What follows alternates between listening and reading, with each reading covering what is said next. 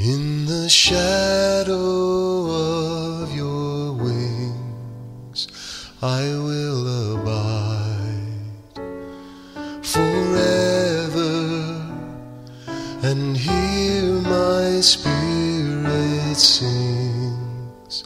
I will rejoice in you, my God. Welcome to In the Shadow of Your Wings with Pastor John Mehrens of the Granby Christian Church. The Granby Christian Church desires the lost to be saved and the believer to passionately pursue Christ in all that they do.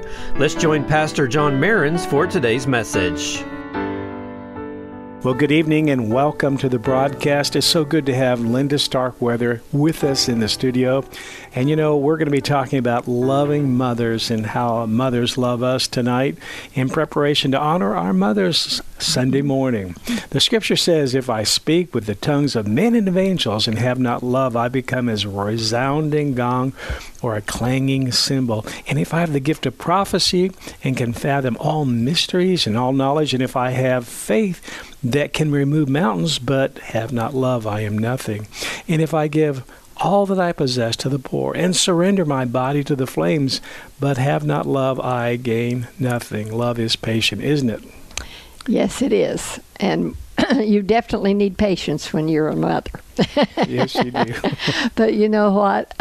Motherhood is one of the most probably difficult jobs you will ever occur. But it's also one of the most rewarding. Yes, it is. And so I think as we think of Mother's Day and the work that they put into it and how they're wanting to love their children and they're wanting to teach and to train them. So how do we do it? You know, how do we achieve the goal that we want in our hearts? There isn't a mother out there that doesn't want the best for their children. That's right. They really do. And so how do we achieve it? And the way that I have found, and that was what helped me the most, was go to the Word. Amen. When we have a question, when we have, what are we going to do? What do I do in this circumstance? You go to the Word.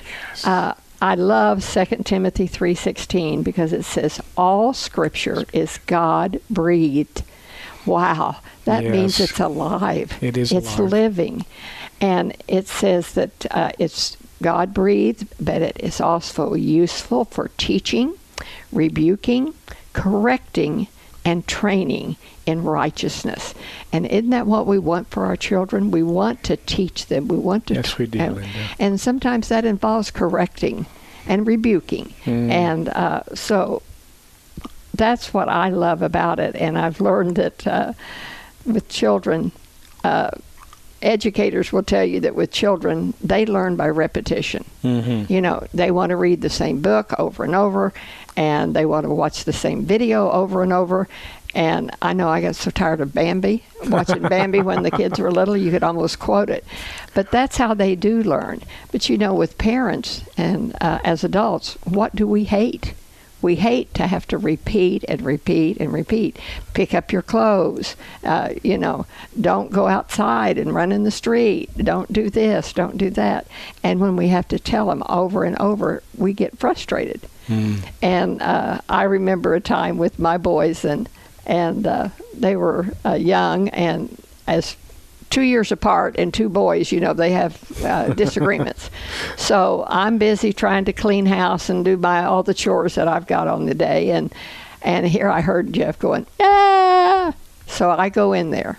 And instead of listening like I should have, I'd had it. You know, you come to that point. And I said, you know, they're trying to tell me what's going on. I had that toy. No, I had it first and all that. And I said, I don't want to hear it.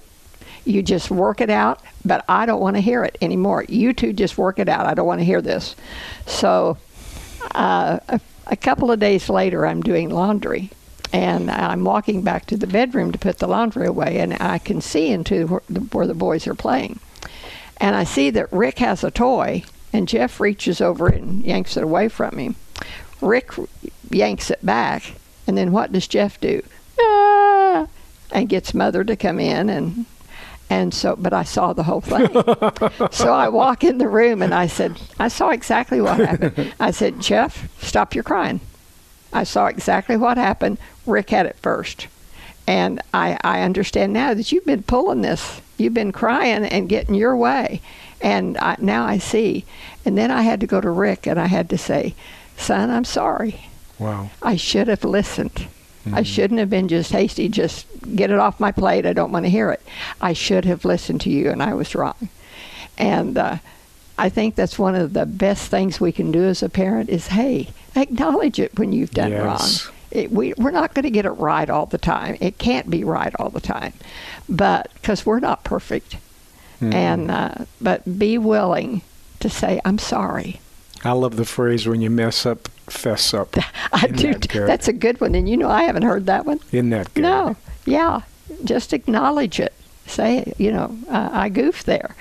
So then, of course, I love the chapter you just read. Yes. And I think especially where it says love is patient. Yes. Love is kind. Don't we want to raise children that are kind? And how do we do that? How do we do that? Well, for the main way we can do that is to show kindness ourselves. Yes. Let them see it demonstrated in us. And I think, we need to compliment them. Yes. If you see them doing right, tell them, hey, that's one thing I try to do at Chick-fil-A when I'm working and I see a child that does something, opens a door for somebody or picks something up that somebody's dropped. And I always try to go over and say, I really saw that, and that was so kind of you. And it builds them up, and then they want to try to do that again. So I like that. It's patient and love is kind. It does not envy. Wow. And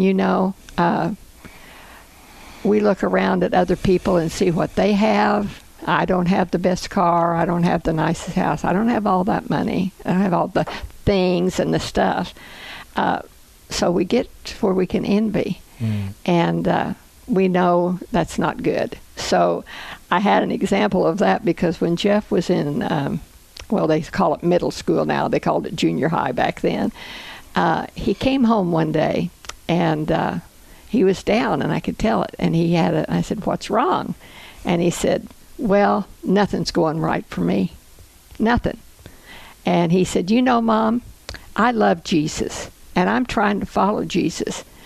But nothing's going right for me. And he mentions another child, and he says, but we'll say Joe. But Joe over here, he doesn't try to follow Jesus, and he's not doing what's right. But everything's working out for him.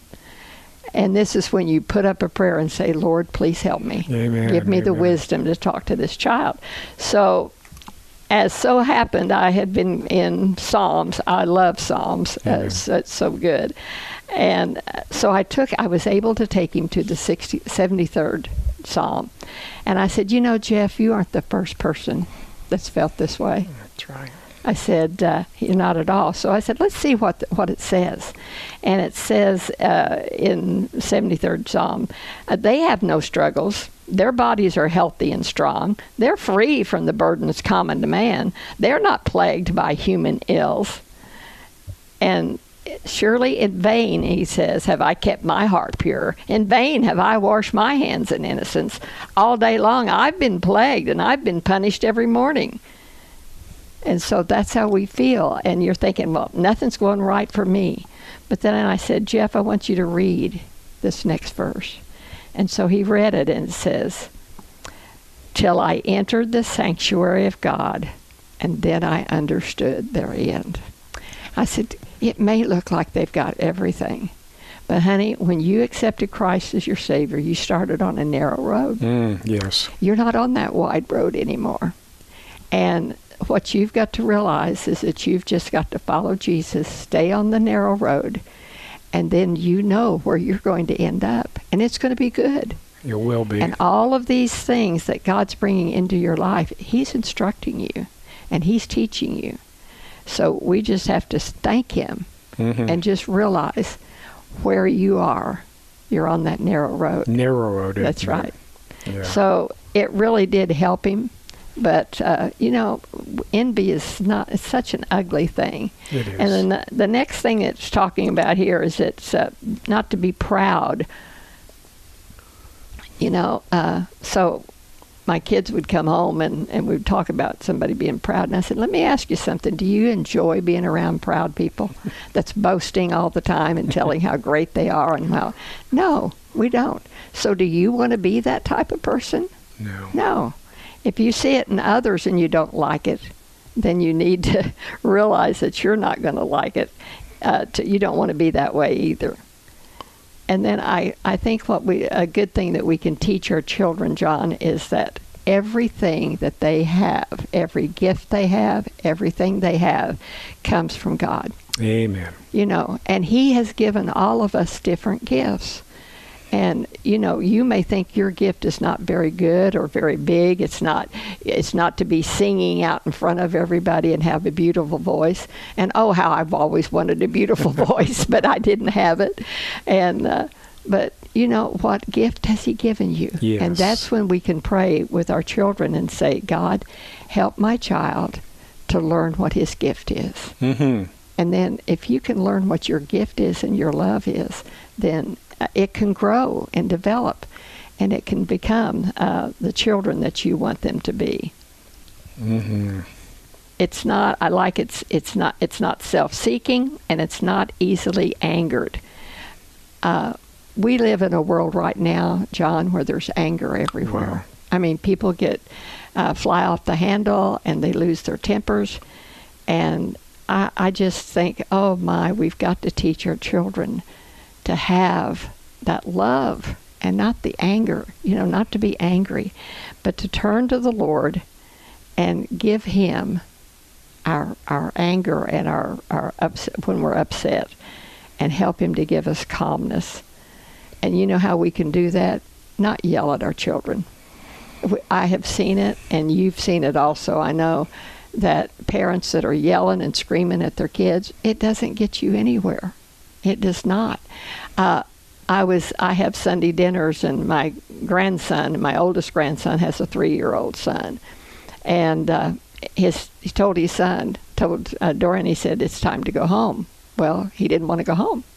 So what does he do? No, I don't want to go home, no. And he starts crying and having a little fit.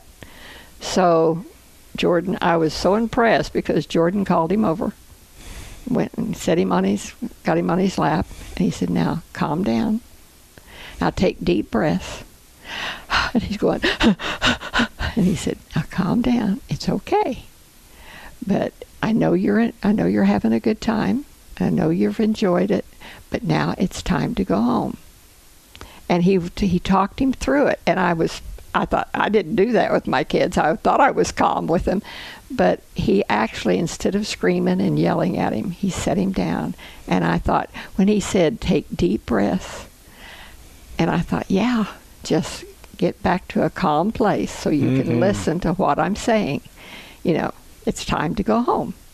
But so we need to do that more, and we need to, don't scream and yell. Kids don't learn from that way.